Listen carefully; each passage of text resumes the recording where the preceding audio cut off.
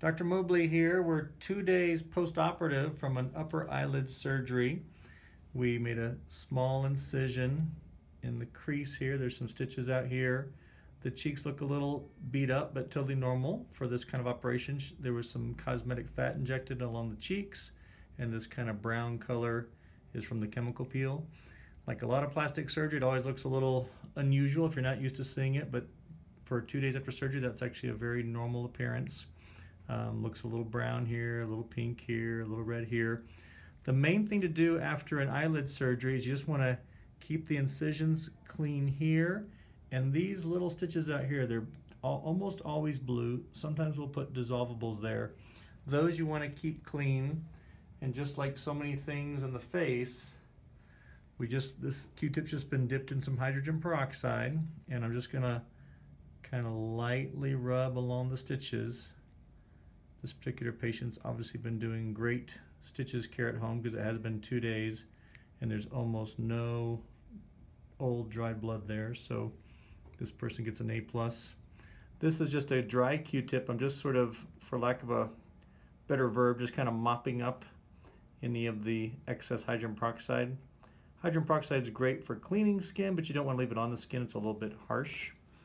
And so then after you're done, we'll typically give you a small prescription of eye antibiotic ointment. It's a little bit better to use for the eye.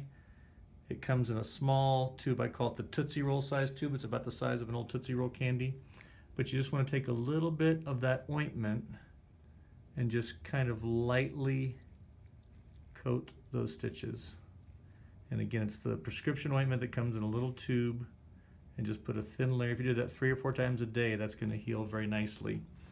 Next thing we'll just talk about quickly here is down here. This is where there's been some cosmetic fat placed under the skin, as well as the chemical peel.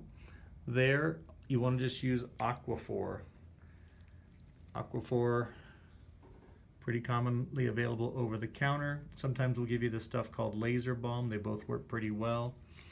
Do not, this is important, do not use the prescription ointment on your skin. It can cause a contact dermatitis. You'll get really red.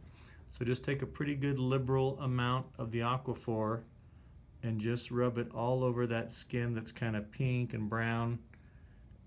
And just like a sunburn, let's say that getting a chemical peel is like getting a sunburn. If this person's surgery was 2 days ago, just like if you'd gone to the beach 2 days ago and got a sunburn, your skin doesn't peel right after the sunburn. It peels about 5 to 7 days later. So you just keep the skin moist, and then know that about 5 or so 7 days after the peel, some of this brown and red skin begins to kind of flake off, and then you don't really want to peel it too much, but if there's an obvious dry piece, you can kind of remove it.